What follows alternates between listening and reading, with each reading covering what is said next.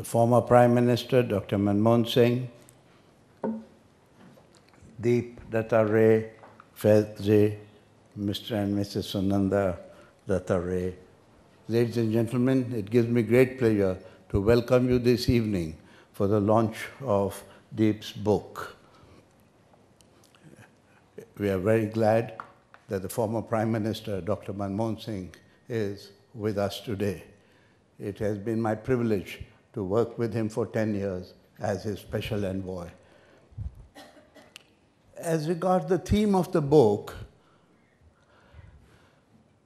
I think both India's worldview has always been shaped by historical experience and contemporary developments. Centuries of connections with the outside world on a continuous basis with different religions and cultures, the colonial experience, the peaceful and democratic nature of our freedom struggle, and the fact that both partition and integration took place simultaneously at the time of independence cannot be underestimated. These have produced a culture of thinking in our country which promotes pluralism and democracy both within and amongst nations. This has, in a way, influenced our political, economic, security, and foreign policies. I got a copy of the book last night and hurriedly glanced through it. It's well researched.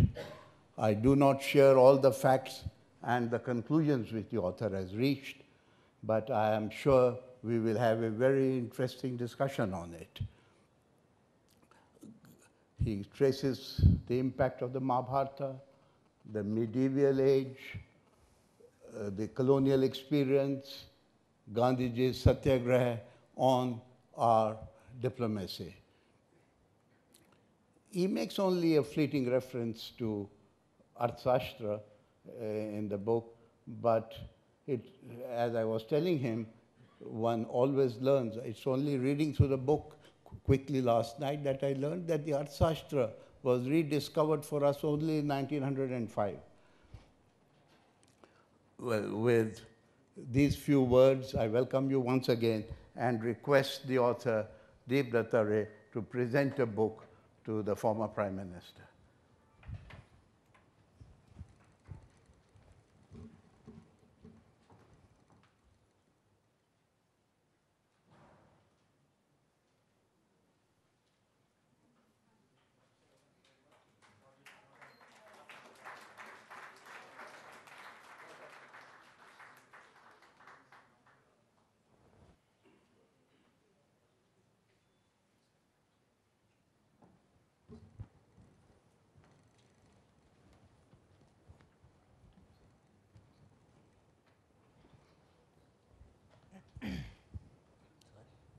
Before we have a discussion, I will now request Dr. Faisal Devji, reader in Indian history, St. Anthony's College, Oxford University, to say a few words.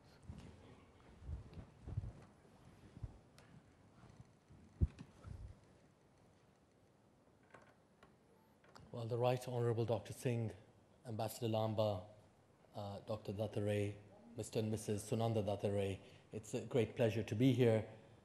I just want to say a few words before handing the floor over to Deep to tell us more about his book.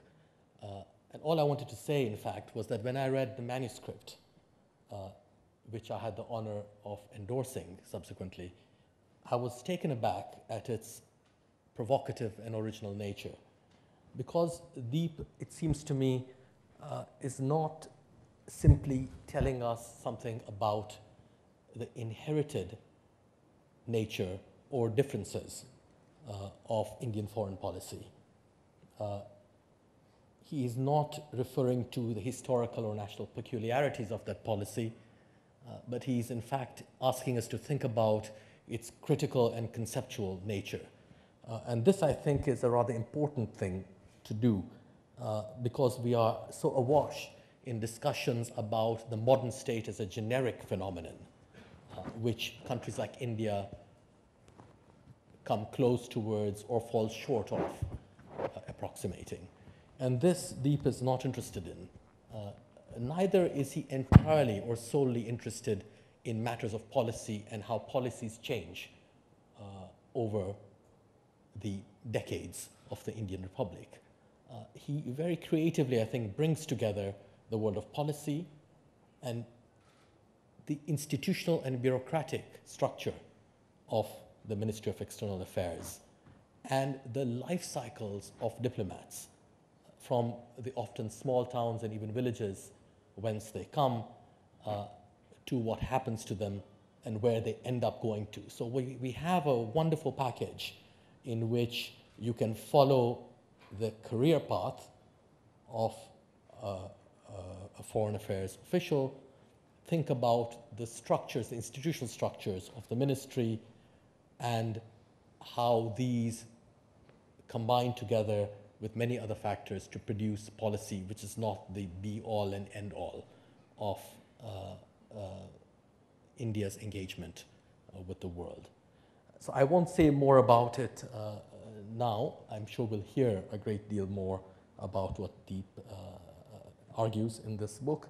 I just wanted to begin with these few statements and invite Deep to address us, after which we shall have a short conversation.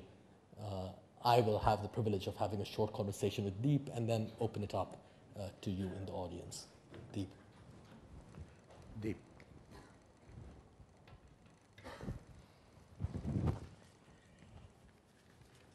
Thank you very much, Dr. Devji, and thank you very much to Aspen and Ananta for organizing this, and to former Prime Minister Dr. Manmohan Singh for gracing us with his presence. Let me begin with a contention. If the character of a nation state is expressed in the conduct of its foreign policy, then India's foreign policy belies the very notion that it is a nation state, for that conceptual category was invented in the West. And India's diplomacy, quite evidently, is nothing like how Western nation states conduct their international relations. Let me illustrate with two examples. Unlike Europe or the United States, India is neither fixated on its borders nor on maintaining them. Rather, India seeks to blend the world. The example par excellence from recent times is the 1-2-3 agreement. Crafted by Prime Minister Dr. Manmohan Singh, the agreement broke a racially motivated and international barrier assiduously crafted by the West since World War II. In addition to this uncommon capacity of viewing the world in terms of not permanently divided units, but a totality, and in seeking to foster it, is India's ability to also not view the world as a zero-sum game, divided between permanent allies and enemies. For instance, note and contrast New Delhi's excellent links with Tehran, Washington, and Jerusalem, with, on the other hand, the Western powers' alliance politics. Indeed, this is the norm, which reiterates Indian exceptionalism. In short, then, my project seeks to determine why New Delhi plays fast and loose with the borders upon which the West, and perhaps Peking's, diplomacy is founded, and how India does so. Let me give you the answer right away. The why and how of Indian diplomacy arises from a totally novel and perhaps uniquely Indian way of conceptualizing the world. In other words, Indians conceptualize the world in ways unavailable to foreigners, and hence New Delhi can operate in ways that confound other diplomatic services. This is because at the core of New Delhi's diplomacy is a worldview unlike the West. India's worldview is cosmological. When I say cosmological, I mean that Indians conceptualize themselves as inextricably intermeshed and interlinked with everything else in the universe. This belief makes for a way of approaching foreign policy quite novel. Firstly, India, unlike civilizations descended from Christianity or Islam, does not seek to move out of anarchy or what is known as Jahiliyyah in an ordained manner so as to arrive at a utopia or paradise. In practical terms, what this means is that Indians, by dint of their culture, are not linear in their thinking. Instead, they are contextual. To explain, just as Indian diplomats make judgments based on their immediate context about what to do, so too does India decide how to act based on its immediate context. Let us take the case of individuals first. For instance, and in stark contrast to Western diplomats, no Indian diplomat I spoke to joined the Ministry of External Affairs for nationalistic reasons. Rather, diplomats joined to improve their personal lives and the lives of their families and communities. This is contextual thinking at its best, for these people act in terms of their present context, rather than some linear history intending to recapture some past and most likely imagined glory of the nation. It is a similar story for the Indian nation state. India's leaders have repeatedly stated that they are not interested in the goal that the West presumes is India's, that is, to become a great power. This is assumed by the West to be India's goal because, of course, the West seeks this. Instead, India's leaders constantly reiterate that the point of their diplomacy is to change the context of Indians, which by and large is one of poverty. Hence, the very rationale is alternate to the West. While it seeks to recapture or maximize its glory, India simply seeks poverty alleviation and a better life for its people. Furthermore, the manner in which the kind of people who become Indian diplomats today and the state itself seeks to progress, that is, eradicate poverty at the individual and national level, is also distinct. It is distinct because of the cosmological foundations of Indian progress. These foundations ensure that neither individuals nor the nation state can progress in a way that harms any other element in the cosmos. This is because in an interlinked cosmos, harming any element is a form of self-harm, because we are, after all interlinked. Hence, Indians may undoubtedly progress, but only without harming anything. There is one final aspect of cosmological behavior. This interlinked cosmos idea that logically rules violence illogical may be challenged by those who don't follow a cosmological rationale.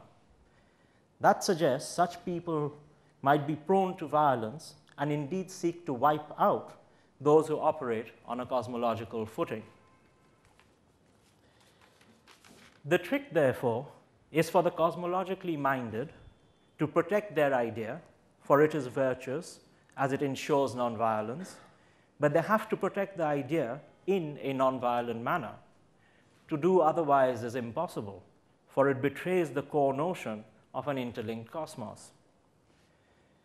The cosmological rationale I've outlined arises from my unprecedented access to India's foreign ministry. I was embedded in the MEA for over a year, a privilege that no other nation state has granted any outsider. The experience makes for a description of the MEA's present, but the purpose of my project is to also explain the rationale of the practices that compose the present. To do so, I sought not to repeat the mistakes that all analysts of Indian foreign policy make. They do one of two things. They either all fall back on categories developed in Europe, such as realism, idealism, and liberalism, to explain us, Indians, or they say we are irrational, incapable of logical and systematic thought. To use European categories is, of course, not a sin, and realism, idealism, and liberalism may be applicable to Indians. But the total confusion of works that use those categories suggests that scholars are using the wrong tools to understand India. As for the contention that Indian diplomacy is somehow irrational, well, that sounds no different to what the British said about Indians, that we were too immature to rule ourselves, and hence we needed the stewardship of the British. Uninterested in repeating age-old prejudices, I instead sought to make sense of what Indian diplomats do in their own terms. Let me illustrate this with an example. Early on during my attachment with the MEA, I realized new probationers had very little idea of the job that they were supposed to do. They knew what an IAS officer does or what an IPS officer does, but not what a diplomat is expected to do. One day, the Foreign Secretary at the time came to speak to 2 batches of probationers.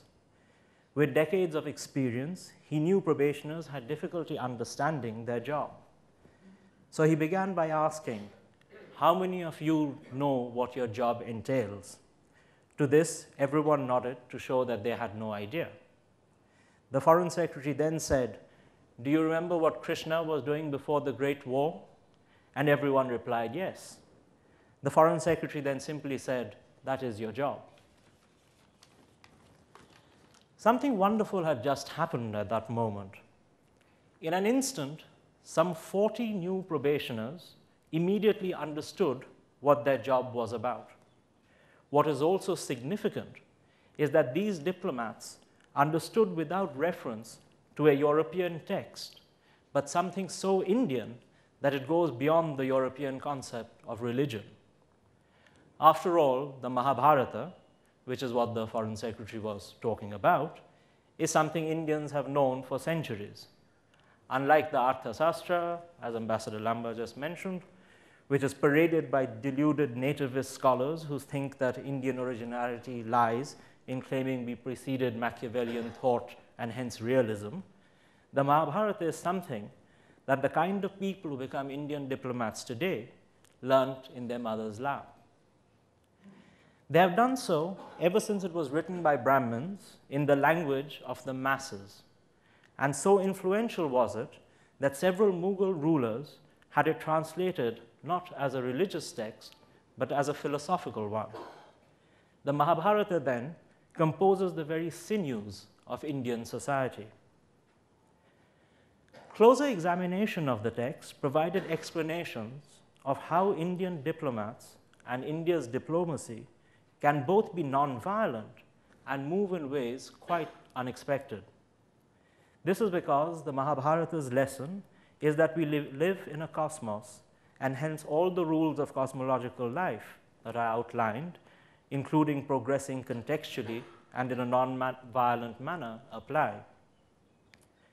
One of the best illustrations of this is India's nuclear diplomacy, for it encompasses the history of the Indian nation state.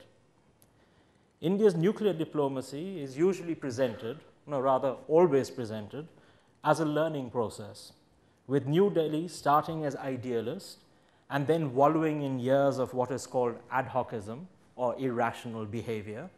And then there was the moment of epiphany, when we supposedly learnt the language of mutually assured destruction from the West. This learning to think like the West, for mutually assured destruction was the West's diplomacy, is for some scholars a sign of progress, and for others a sign of regress, depending on their political bent. But what this tale of our learning elides is that perhaps India's leaders were not confused or in need of education, nor that Indian diplomats were simply mimicking Western ways. I propose instead that something completely different was and is at work. This becomes evident if only Western categories are ejected and research is conducted on the terms of the practitioners. That is, to make sense of the world in terms of the Indian diplomats who are conducting India's diplomacy. To do so avoids the phenomenal hubris so evident in so much writing that the people who have risen to the pinnacle of the Indian state are irrational, or that they are in constant need of tutelage from the West. Moreover, the framework I am proposing accounts for India's policy of no first use and credible minimal deterrence, without denigrating the formulators of those policies as being solely concerned with mimicking the West or not quite knowing what they were doing. The cosmological framework, then, accounts for these practices by noting that India was faced with unimaginable violence that could erase the very idea of acting nonviolently, which is so central to Indians. The trick then, as I stated, was to defend the idea, but without replicating the actions of the violent, as in those who threatened India. Hence, India, unlike no other power, sought to challenge the nuclear world, but in a totally novel way, not by threatening total destruction, but by something altogether different, a relatively minimal response that India assumes will hurt the aggressor enough to deter him from ever attacking. But how can an age-old idea ensconced in the Mahabharata motivate Indian nuclear diplomacy and diplomacy as a totality today? I won't bore you with all the examples from the book. After all, India is presumed a Western copy.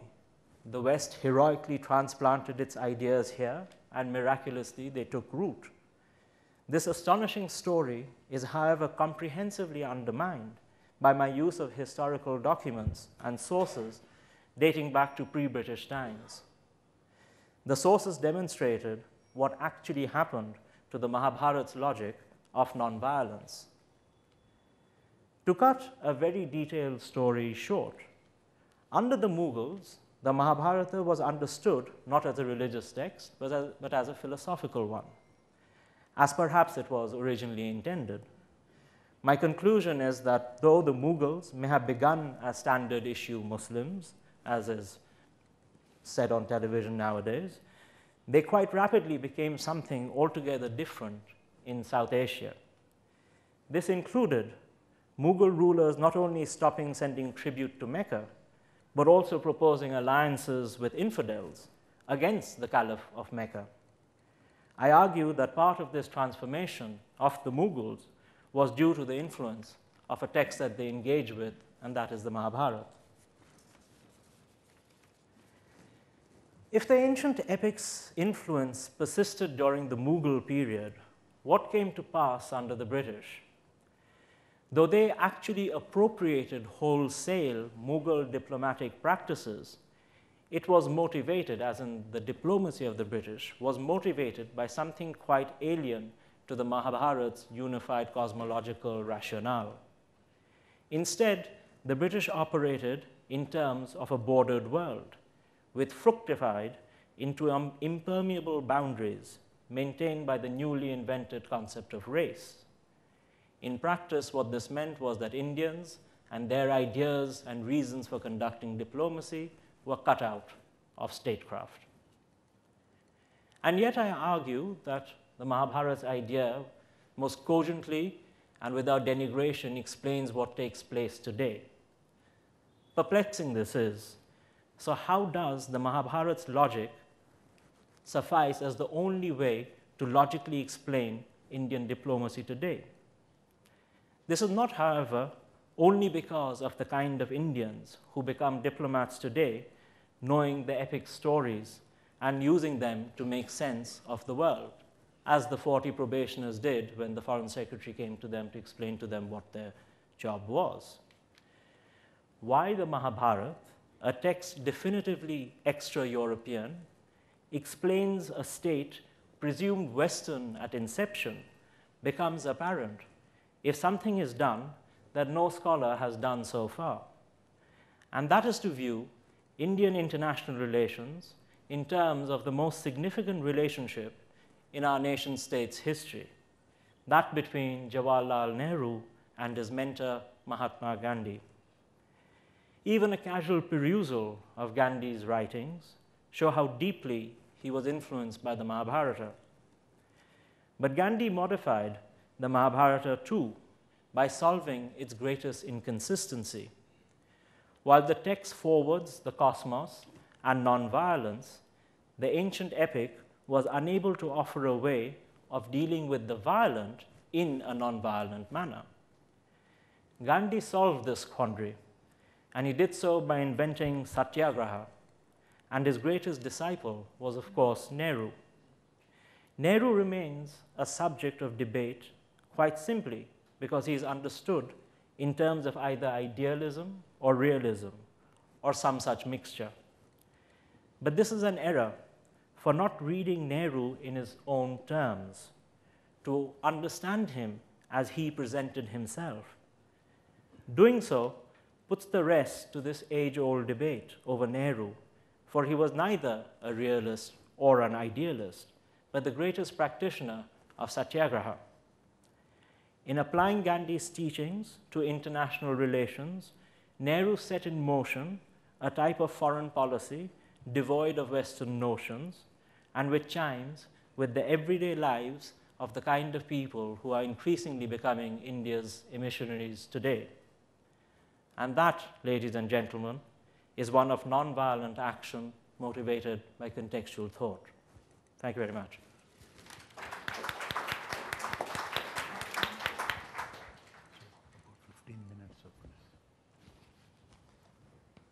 Thank you very much, Deep. Just a few things. To begin with, taking up, I found it so interesting that you began with an invocation of borders and of how these seem not to matter in some way. And it immediately struck me that if you look at three classic texts from different bits of the political spectrum, Gandhi's Hind Swaraj, of course, where India is only limbed, defined by its great centers of pilgrimage, the tirthas. He's not concerned with borders, longitudes, and latitudes. Even Savarkar, Essentials of Hindutva, who you would think would be concerned with India's territorial boundaries, is in that text not concerned with them, because he limns them only by very literally fluid geography. The Indus River on the one hand, and the seas on the other. So, and rivers, as we know, change their courses. Very inexact. And then, of course, Nehru himself, in, I think, The Discovery of India, in which he defines India as that place watered by the monsoons. So India's territorial reality literally descends upon it from the skies. It's really wonderful and poetic in the way that Nehru always was. Now, I just wanted to ask you if you could say something about how such curiously or apparently non-territorial views of the nation could subtend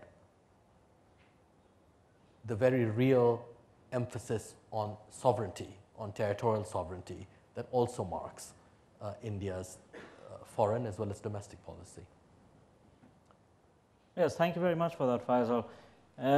You've asked a very pertinent question, which in a way marks the overlap between modern Western concepts of the nation state and traditional Indian ideas. What you say about Gandhi, Savarkar, and Nehru was also said to me once by Jaswant Singh, who said, I don't know of any map that an Indian has ever made. We are people who don't think in terms of maps. What I think is significant, of course, is the very history that you talk about of thought in India is the notion of a conceptual apparatus and a certain set of concepts and ideas that continue to somewhat overlap with the idea of sovereignty. But again, as another Indian Foreign Secretary said to me, unfortunately all of these people have to remain nameless, he said, we are not a fixed entity like Europe. Look at our borders, they're constantly in fluctuation. Our whole idea of sovereignty cannot be captured by the Western notion of sovereignty. Having said that, Dr. Manmohan Singh, if I'm not mistaken, did, when he became Prime Minister the first time, begin a program which I think was very Nehruvian. It went back to Jawaharlal Nehru in that he began strengthening India's borders with China. He did so by building infrastructure and by military facilities and the like. The reason why I draw the parallel with Dr. Singh's policies and with Jawaharlal Nehru's is not to criticize either of them, for I think both of, well, certainly Jawaharlal Nehru's forward policy has been misunderstood by historians, by practically all historians, as being understood as I was saying in my talk, a reckless or irrational act of politics. What I think was really at operation was something completely different, and that the idea that was in operation was that any state worth its name had to, well, worth the name of India at least, could not just exist because of the notion of sovereignty. It had to exist for some greater reason, and I put down that reason to the lesson that Nehru got from Mahatma Gandhi, that the society that was worth defending had to be truthful in the sense that it had to be non-violent. To protect such a society, of course, what Nehru had to do was to ensure that, the people of this society were benefiting from the ideas of non-violence. And by non-violence over here, I don't mean someone running against someone else with a stick. I mean the everyday sort of violence that is the predilection of everyday Indians, of the vast majority of Indian people who now increasingly are becoming part of the civil service. And I'm talking about the unspectacular suffering that passes beneath the radars of most intellectuals. For instance, one young diplomat said to me that the reason why he chose to work for the government was because he didn't want to have to constantly pay bribes and have to rely on contacts, etc., to get things done. And I asked him to explain what sort of things. And he said, well, I wanted to move my motorbike from my hometown to Delhi, and I couldn't get a no objection certificate until I paid a bribe. Then, of course, I told the man what my position, my status was, and he allowed me to move the bike. So this is the kind of violence that I think both Nehru and Dr. Singh were also trying to eradicate. In doing so, perhaps that can be misread as in some other ways as fortifying the boundary against China or etc. It in a way does serve that purpose as well, but that purpose is being served not for the idea, the traditional European idea of sovereignty as in this is our sovereign space, hence we will defend it, but the idea really motivating it is that this is a sovereign space that can only be defended if we can get rid of the violence that impinges on everyday Indians' everyday lives. I also, this is somewhat related to it, as historians, we are very often put in the position of going back further and further in time. We want to trace what's happening today to increasingly remote causes. What's also, of course, important, perhaps even more important, is to note the discontinuities in history and how they might come about and be explained. And this surely is true of Indian foreign policy as well. And I'll give you two brief examples, and perhaps you might comment on them. One has to do with Nehru himself. If you see his speeches, which I had occasion to glance over, of say 1946-47, that deal with foreign policy, they seem just before independence, right? They seem to mirror, in many respects, the colonial nature of India's foreign policy, which is to say India is meant to be a military base for the entire region, in particular for the Middle East and the Western Indian Ocean. India is meant to be a source not only of raw products, but of labor and of soldiers as well for this extended region. And of course, it's also meant to be the place where rival empires, the Russians, the Soviets in that period, and the Chinese might be stalled. And yet, almost immediately after independence, the story changes. Of course, he unavoidably has to deal with the inheritance of colonial rule, especially vis-a-vis countries like China. But out goes the stuff on Indian labor and other diaspora. out goes India as a military base for the entire region and as a resource of other kinds as well. And yet we don't think of this as being at all opportunistic. You know, it somehow seems to belong to Nehru, and yet it comes rather suddenly. Similarly, one can take the idea of the Indian Republic itself. You know, here is a category which famously was not given much thought before it was declared, right?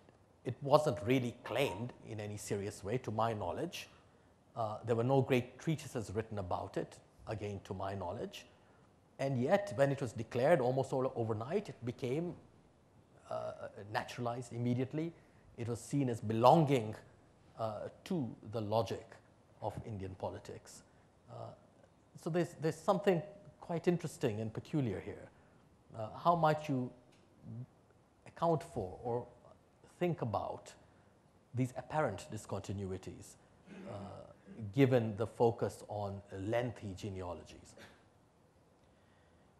Thank you. Yes, you've touched upon two significant points on Nehru's thinking, and indeed, yes, of course, Nehru's thinking did change. The short way in which I'll answer the first question is that I think in Towards Freedom, Nehru writes, as the average modern, I find Gandhiji's writings very difficult to understand, but I'm grasping my way towards it. So I think Nehru must be understood in the context of his own time and space, in the very same way that I think Indian diplomats today understand the world and the Indian state understands the world and operates. So to understand Nehru in those terms, rather than just positing him as a brown sub, as is done quite frequently, is to note the very change in Nehru. I would suspect that the changes in Nehru's ideas towards what India's role ought to be upon independence were, as you said, were not deeply thought out. And I think as you will know much better than me as a scholar of Indian history, I am from international relations, Nehru was too busy with other matters and the lead up to independence to clearly formulate these ideas. What is interesting, of course, is how the new sets of ideas that he did come up with came to him and how they became entrenched in the foreign policy of the Indian state. Now, this is often said, this is often said to be either irrational or that Nehru was using these ideas for what is thought of as traditional realpolitik, interest-based reasons. I think neither of them does justice to Nehru, and I think this is what most scholars are guilty of not taking historical sources on their own terms and instead fabricating all sorts of complicated explanations for what they did. I think it's quite simple. If I think, as Nehru himself wrote, one was to take him in the context of his greatest mentor, one can see a symbol or a beginning of the kinds of changes that he was inflecting in Nehru. Indeed, I began with what Nehru said about grasping his way towards Gandhi. I'll close with writing what Gandhi said about Nehru. He once wrote, some people say that there is a cleft between Panditji and me. They are mistaken, for we are like a bowl of water which no beating of a stick can divide. Yes, that's a wonderful, wonderful anecdote.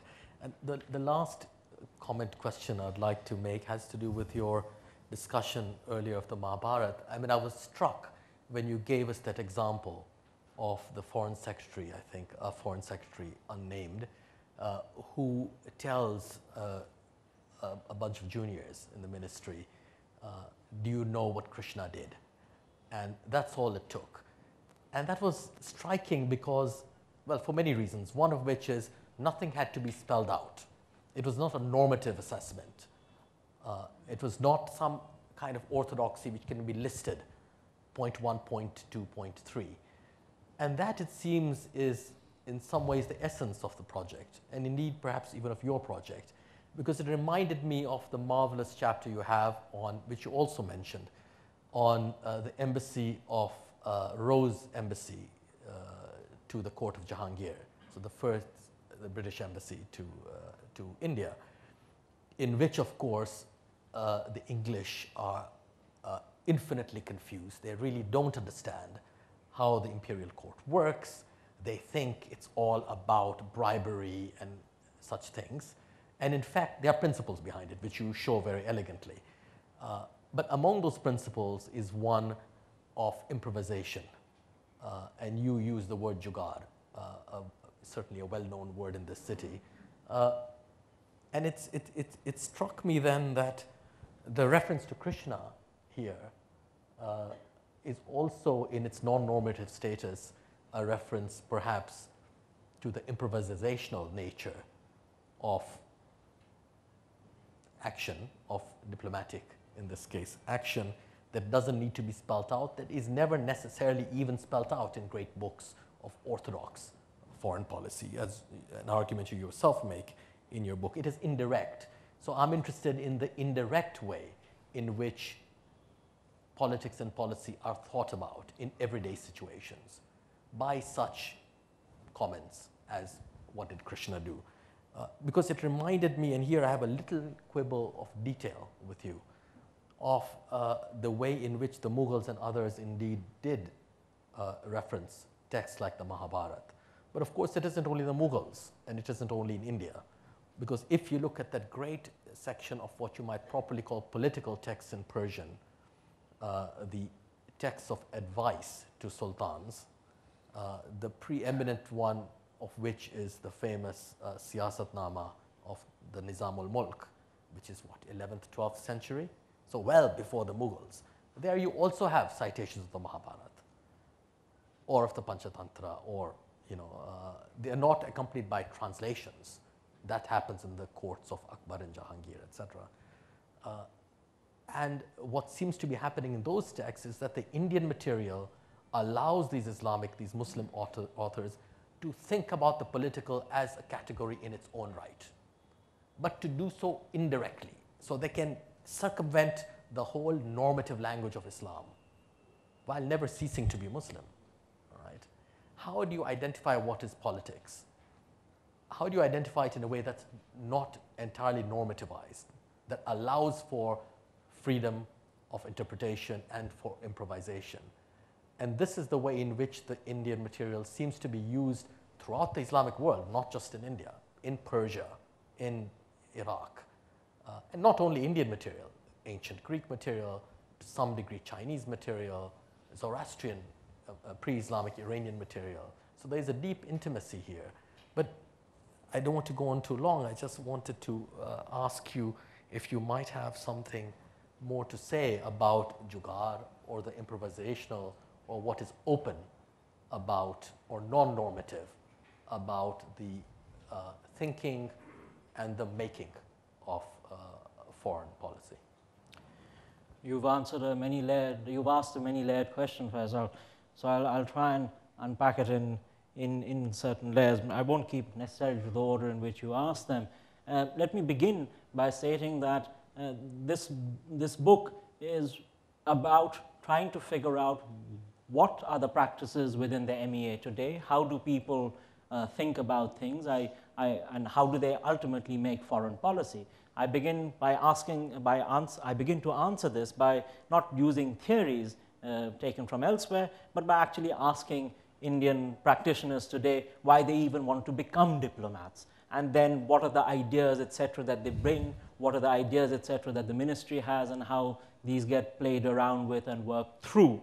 So that is the sort of notion of politics I think you're talking about, how is politics understood. Now the way in which the politics of today are conducted are, as I described them, not entirely explicable in the sense that has been outlined in European theory. So for instance, I didn't find any sort of remnant or any variation of the notion of, say, the Protestant work ethic. I found something quite different, for which reason, of course, I had to try and make up this notion of the cosmological, which happily then seemed to chime with the very text that was being used by the Foreign Secretary to make sense of the diplomats' jobs to the diplomats. In that sense, the notion of politics, I'll use a slightly different phrase. The phrase that I use in the book is an ideas toolkit. And what I'm trying to essentially bring to the fore is the very ideas toolkit that Indian diplomats use to think about the world. So instead of going through case studies of the limitless variations of what the real world throws up, instead I'm trying to present the very idea through which Indian diplomats would deal with the huge variety of tasks that they deal with. In this sense, of course, the Mahabharata, as Faisal said, has been translated by Muslims in India long before the period that I actively deal with. Now, the reason with, well, I don't deny that, and I think I do note that it was in the 11th century that one of the first translations was made, and it was called the Raznama, or the Book of War. I deal with the period really leading up to the British. The reason why I deal with the period leading up to the British is because, as is understood in academia, at least within the discipline of international relations, is that the very ideas of diplomacy that motivate Indians and everyone else in the third world today come originally from Europe. Hence, I wanted to determine what actually was the situation, what was the case preceding Europe's arrival. Now, the difference, well, the first moments of the interaction between the Mughal Empire and the British were marked by perhaps mutual incomprehension. I'm not sure if that really is the case or not. But then the first success was, of course, the Sermon Embassy of, I think, 1719, which is the one that negotiated the right to tax the 38 villages in Bengal. Now, what is very interesting about how this mission operated was, and the reason why it's interesting is because one can see the beginnings of the kind of difference that I outline exists today between Western diplomacy and Indian diplomacy. So John's sermon was marked by this incredible ability to adapt, but at the same time, he believed that the only way he could gain his treaty, his firman from the Mughal emperor, was by paying bribes. And indeed, the sort of bribes he paid in today's currency, roughly translated, would be well over $5 or $6 billion. So that was the kind of money he was paying. Yet, he did not get anywhere despite paying these bribes. The reason why he was paying these bribes was because the British, as I was saying, thought in a very linear and binary way. We are good, we are bringing our civilization here, and they must be corrupt, hence they are in need of our civilizing touch. Now, Sermon didn't get what he wanted by paying the bribes, and then various other situations came into play, and he did something which right from the beginning he had sought not to do. He had sought not to follow the standard court protocol that one needs to follow to get such a treaty, a firman, granted. He, instead of going to the wazir, as was stipulated by the Mughal Empire, he went to a much lower official, thinking that he could pay his way through using that lower official and get what he wanted. That completely failed, and it failed for 3 years. Then finally, for various reasons, he actually did go to the wazir, and the wazir, promptly seeing the usefulness of the British case, granted him what he wanted. Now, despite being granted what he wanted by the wazir, Sermon, by the way, in his diary notes this as if in passing, which is quite indicative, because for 3 years he's been writing back to Calcutta saying that I'm not going to go to the wazir, and then finally he does go to the wazir, but just mentions it in passing. And then he gets the firman, but then the Mughal emperor didn't want the British to leave. And the reason why he didn't want the British to leave was because the English doctor had healed the emperor, and so the emperor was loath to see the British go. Now this is what I find incredible, is that the British then fell back again on their old stereotype that the Indians were debased and corrupted, and again went to the low officials to try and get them to leave, and yet again he failed.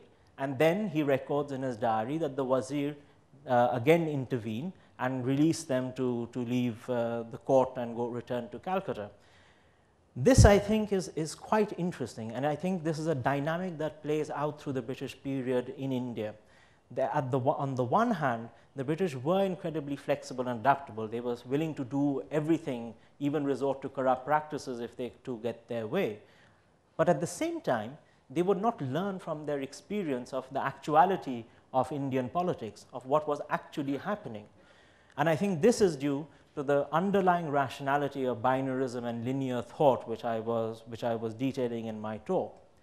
In stark contrast, I think the Indian way in which Indian diplomats operate and function, and in the way in which the state operates and functions, is completely the opposite. It is entirely contextual and involves learning in context from experience. So hence, the difference in action is that in the Indian way, one must think deeply about everything that impinges upon one's context before taking some action, whereas in the British way, one continues to act based on a set of ideas and never learning from context. And I think this is the difference in politics between the two people. And I think that one can see the same dynamic being reiterated. For instance, when Dr. Manmohan Singh was Prime Minister, I think at some point Condoleezza Rice offered to make India a great power. And Pranab Mukherjee, who was then the foreign minister, said once again, we are not interested in becoming a great power. We are interested in alleviating poverty in our nation now. So hence, despite India continuously reiterating its position and its take on politics, the West, or at least in this case Washington, was unable to learn the message that India was speaking. It perhaps has now learned that message, but that is for a different set of reasons that perhaps experience, which we don't need to go into now. Thank you very much. Yes, I think we should open up. We can have some time for a questions and answers, about 10 minutes. And whoever is asking a question, please identify. Yes, sure, the first. Thank you very much. I happen to be a guest of Mr. Cherian here, coming from Europe, and I have many European hats, being born in France, from Swiss parents, and Austrian and Italian grandparents. So I'd like to challenge you just for the fun of it. I haven't read your book, but I've read the title. I'd like to ask you, what do you think about the new Europe, which in a way is built on non-violence as a concept, and has quite movable borderlines as well, because we might lose Greece in a few days, maybe the UK in a couple of years. Don't you see a parallel here? Is it that? Yeah, thank you very much for that. Yes, the idea of non-violence is not, I think, perhaps not unique to Indians, but the reason for embarking upon non-violence, I think, differs. I'll give you an example, again, from Dr. Singh's tenure. His national security advisor, Mr. Narayanan, was asked what was he doing when the nuclear deal when he got news of that the nuclear deal had been signed. He said he was praying. And then he was asked what was the big difference between Indian and American negotiating strategies. And he used this analogy. He said, well, we both get married, but they like prenuptials. The point of it is that we all eat, but why we eat and how we eat differs. And I'm using this analogy to talk about nonviolence. So hence, what I'm outlining is a consistent and logically sound rationale for nonviolence as developed in India.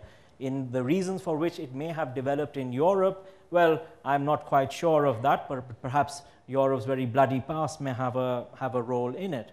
As for malleable boundaries, well, look at the amount of distress and concern that the Greek exit is causing the European Union. In any case, think about it, the European Union is a very recent idea. It is a recent idea, unlike, say, the idea of Great Britain.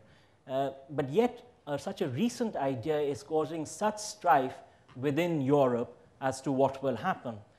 And compare that with the notion of India, which has large swaths of territory, which have lain undemarcated for a long time.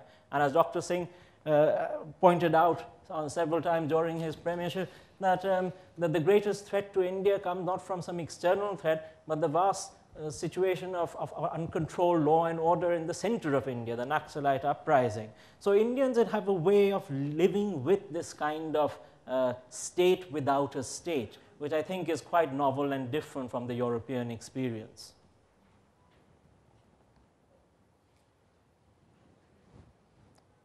Yes.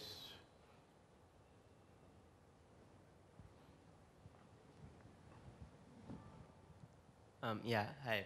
I'm Ujjwal Krishna. I'm studying economics at Delhi University. And I was quite interested with when you talked about what the average, diplomat is like in the Indian Foreign Service. What are his motivations for joining the Foreign Service and becoming a diplomat in the first place? You see, you talked about how the Foreign Secretary alluded to what Krishna's role was before the war in Mahabharata, and that seemed to lead to some kind of an instinctive understanding in the young diplomat's mind that this is what broadly my role will be as a diplomat in my career. Do you feel that that sort of instinctive prod, at a talk or a seminar like this is enough for a diplomat to chart out a larger view for his career in the future, or do you think at some level the fault does lie in the structure of training and examinations that lead to a diplomat his intake and actually functioning in the Foreign Service in the first place? So do you think there might be an inconsistency there, or is it simply justified by our instinctive nature worldview as it is? Well, thank you very much for that. That's a very pertinent question. I will actually flip what you said. That instinctive reaction to the text is enough for the larger worldview, but it is not perhaps enough for the detailed everyday work of diplomats. So the difference is that the larger framework, I see no reason to critique it, because the larger framework seems a quite sensible way of conducting not just a nation's foreign policy, but an individual's way of acting. Essentially, the point is that the Indians think, and there is a long history of this, that we are all interconnected, so therefore any form of violence to anything is a form of self-violence, so one must be non-violent. But of course, one must move and gain what one wants, but one must do that in a non-violent way. This is the broad principle, the idea, but how one takes those steps. Now, those ideas, I think, have in India's case, always come from the Prime Minister.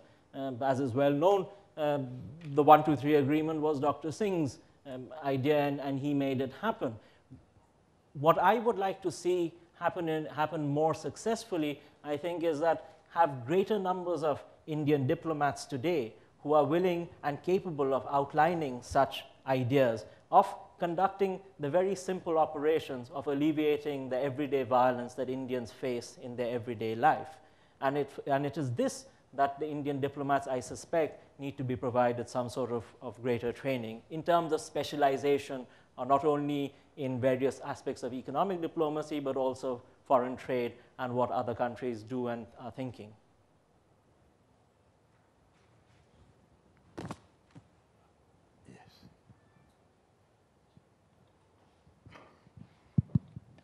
Good evening, sir. My name is Vinay Bhushan.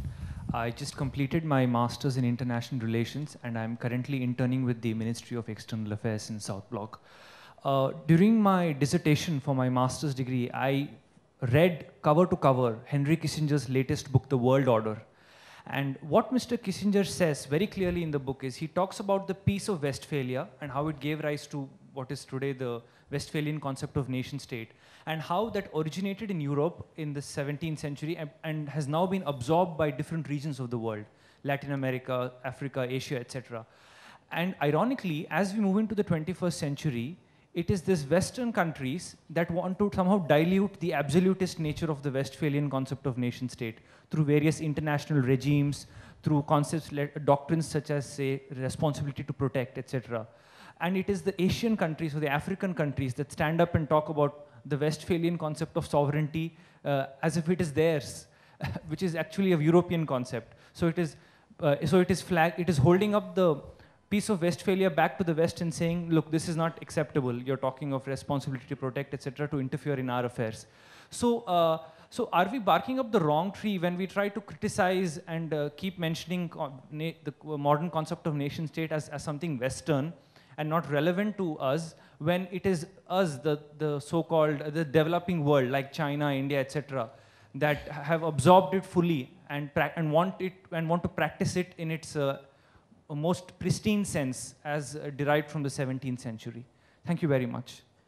Thank you. You've hit a conundrum at the heart of the Westphalian notion.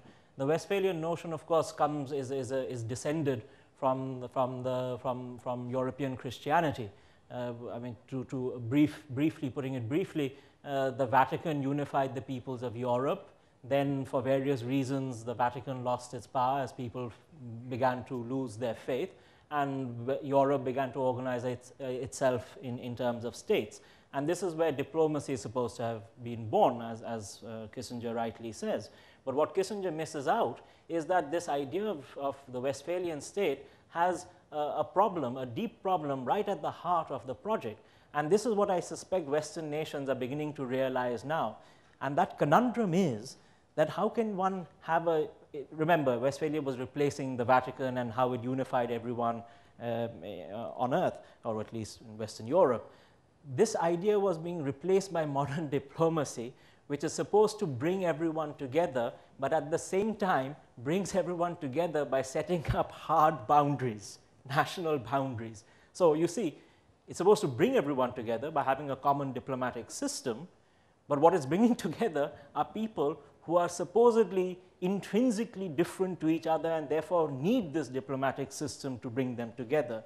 So this conundrum is at the heart of the Westphalian project, and I think perhaps Westphalian idea.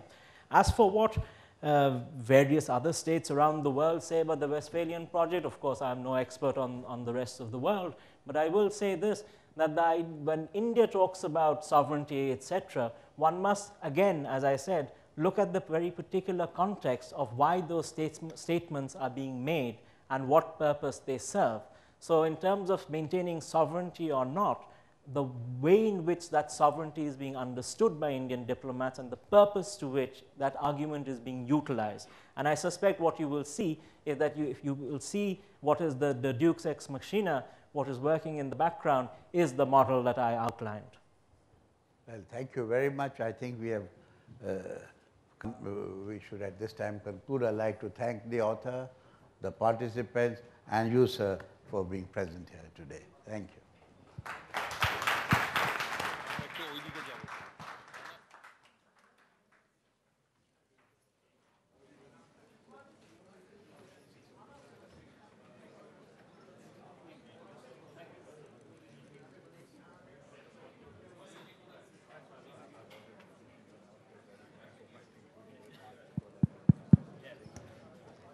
Ladies and gentlemen, may I please request you to please remain seated in your seats till Honorable Dr.